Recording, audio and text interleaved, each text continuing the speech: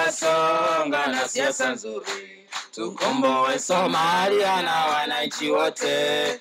UPDF nipe uwezo, tukomboe Somalia na wananchi wote. The purpose of my visit is to thank the troops for the great work they are doing, is to get and to deliver to them the thanks of the entire army, UPDF, and the entire people of Uganda for the great work they are doing in Somalia.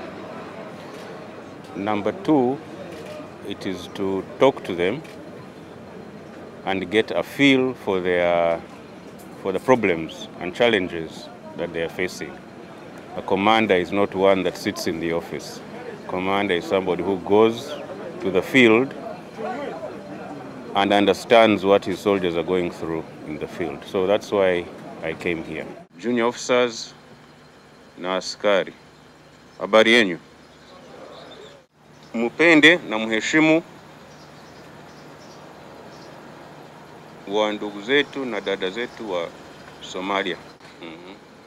Jina yetu kwa Kiswahili. Mkumbuke ati mko ambassadors wa Uganda hapa.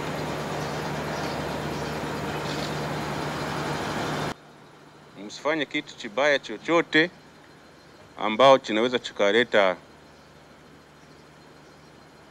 jina mbaya kwa nchi yetu. Nawaomba mdumishe nidhamu,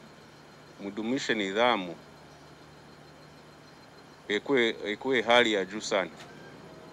Msiwafanyie jambo mbaya yoyote.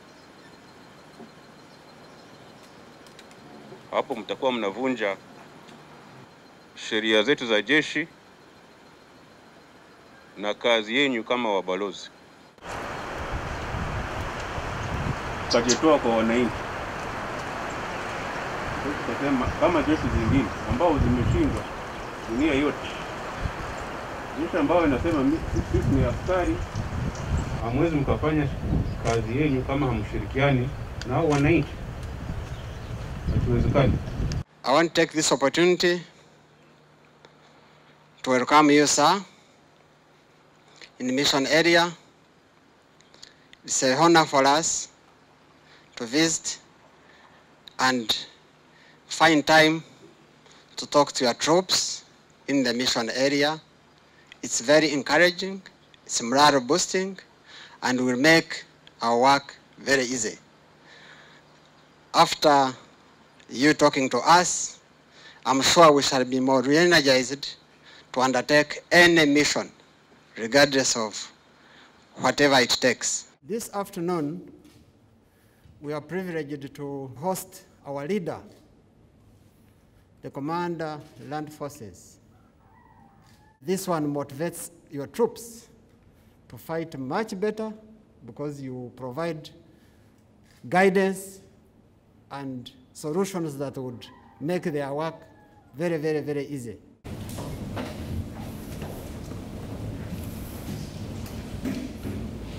Serving under AMISOM and the United Nations Guard Unit.